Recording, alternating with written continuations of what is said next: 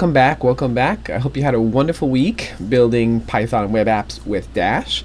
In this tutorial, which is part 3 of this Python web app series, I'm going to show you how you can customize your web app to control the names of each page in your app on the sidebar, the name on the browser tab, and also the name of each page in the URL. And then these are called meta tags, which I'm also going to show you, which will allow you to copy paste the link of your app into a post, whether on Twitter or LinkedIn, social media, and a meta tag will show the title of the page, the description, and also the image. You can do it here. We can do it on any type of form. This is the Plotly form, and you'll see that you get an image, the title, and a description of your app that's deployed to the web. So we're going to see how to do all this together. In addition, I'm going to show you how to deploy your app with one command to the web using Dash Tools package. All right. So to get started and to follow along, if you would like, I would go into the link under the video into app.py and just download everything. Download it into the same folder names. You can go in here, click raw, and then just download everything into separate files and the same folder names, so you have it on your computer just like this. app.py, source, and inside the source folder src you have pages, assets, and app.py like this. You don't have to do this, but if you do this, it will be a little bit easier to follow along, because I highly recommend that you actually sign up to Heroku, log in like I'm doing, and upload this app to the web just like I'm doing, so you get some good practice, and then you can do it with your own app. Alright, so let's get started. I'm assuming you downloaded your app, so we're going to go to the source, we're going to go to app.py, and we are just going to run this app to make sure that it works fine on our computer. So let's do it again, refresh. Okay, so it looks like it works fine. All the pages are here and they're actually interactive, right? I'm changing the radio buttons. Good, everything works. All right. Let's go back to the code, and now we can go into each and every page. Let's go into page 1. In the previous part, I only showed you path, and I think I showed you name. Now we are going to highlight name, title, image, and description for almost every single page in this app. All right, let's go one by one. First, page 1. This is going to be our home page. As a reminder, this is our home page, not because it says home, but because the path is a /. You have to choose a home page in your app, and to choose it, you have to assign the /. So if you want page 1 to be the home page, then make sure you put /. Your app will not work if you do not choose a home page, a /. And then, because this is going to be my home page, I'm going to call it home. Now name, this name is a property of the page registry. And there's many different properties. If you click on control left click, you'll see there's path template, there's image URL, there's redirect, there's layout, and you can make up your own keyword arguments. All right? Today we're going to focus on these right here.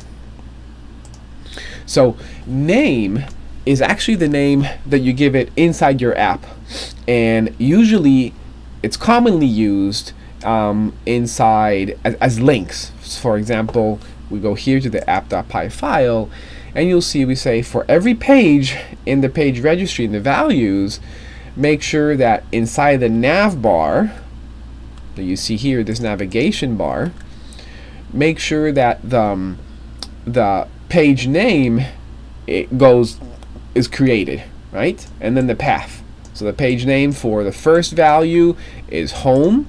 The page name for the second value, page 2, is tip analysis. All right? If you don't put the name, it will automatically grab the page name from the file name. If you did not put this like that, if you hashtag this out and you rerun this, the page name would have been PG2. Let's run this again. PG2, you see, it automatically reads it from the file. But we want a page name, so we're going to include that in there. And page name for 3 you see is heat map, and for number 1 is home. So remember, the page name is only for the navigation bar, the drop down, the sidebar, anytime you use the for loop, so people can access your pages on your on the app, on the screen. Okay, now after pages, in page number 1, after name, we have the title. Now the title is what appears on the browsers tab, right? So this home page, I'm giving it the title index, and that's why home page, you'll see the title index here. You see how it says index? If we go to tip analysis, it doesn't say tip analysis, it says tips. And why is that? Because on page 2, the title is tips with a capital T. If I want a page 2 to be titled tips and more, save it, rerun it, and now we'll see that the title of page 2 would be tips and more in the browser. So it's kind of cool because you can create any type of name in the browser tab. And then you have the path, which is the URL. So here it says tips because the path is /tips, right? For page 3, it's /heat map with a small h, right? Minuscule h. So we'll go to 3. You'll see the heat map is here. The name is heat map with a capital H, and then the title of the browser is new heat maps. As you can see here, new heat maps. All right. So those are the path, name, and title properties. As you can see, we also added an image and a description. And these serve as your meta tags. You see on page 1 it says to create meta tags for each page, define the title, the image, and the description. Title, image, and description. This is what is going to allow you to create this image for the server to automatically create this image with the link of your app. Okay, so let's see. In page 1, we have the image pg1.png, and this image sits in our assets folder. Assets pg1.png. This is our image, right? So it's going to you don't have to say assets, it automatically pulls from the assets folder. And the description, histograms are the new bar charts. So now, only after you deploy this app to the web, which I did right here, where is my app? Right here, you can copy this. This is the home page. Go into, I don't know, the forum, paste it, and you'll see that you get, let's actually cancel, paste, and you'll see that you get a title, the PG1 image, and then the description that we put as the meta tag. So these are meta tags. Remember, title, image, and description. Sometimes it will take about 10 minutes to show up on the web, but it should work. All right, now let's deploy this app to the web using Andrew's Dash Tools.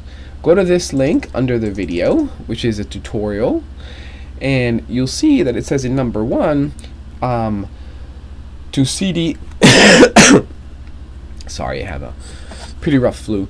To create your app folders like this, my app, or the name of the root of the project, src, and then the rest of the app. So just like we have here, app C, src, and inside we have assets, pages, and app is outside of assets and pages.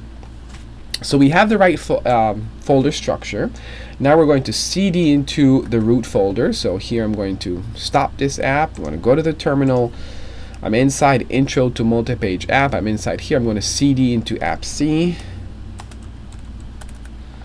and then I'm going to cd into, no, that's it, just cd into app C, which is the root of the project root.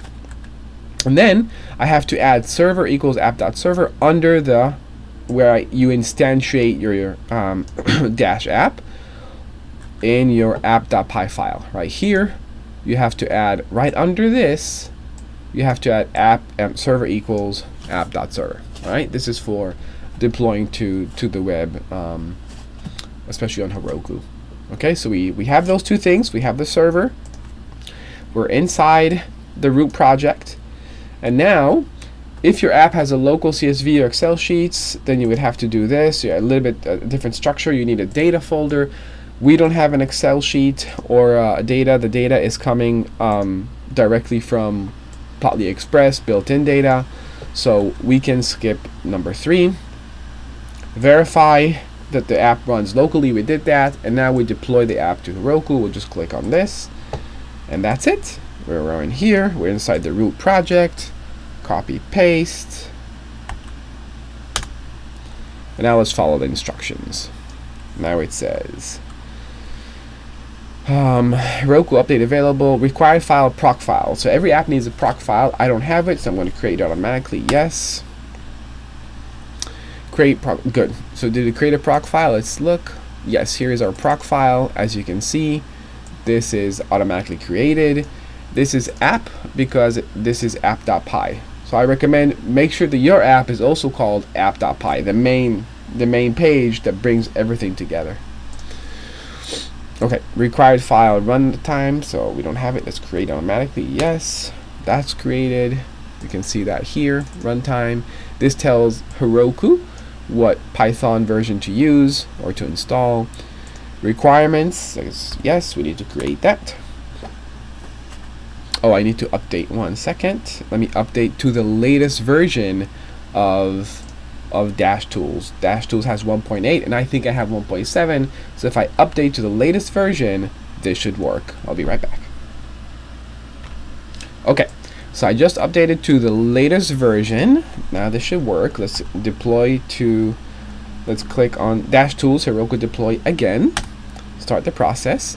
Now it recognized that I have proc file and runtime, so it's not going to ask me to create it again, but it's going to ask me to create the requirements.txt. I'm going to say yes. And now it looks like it worked.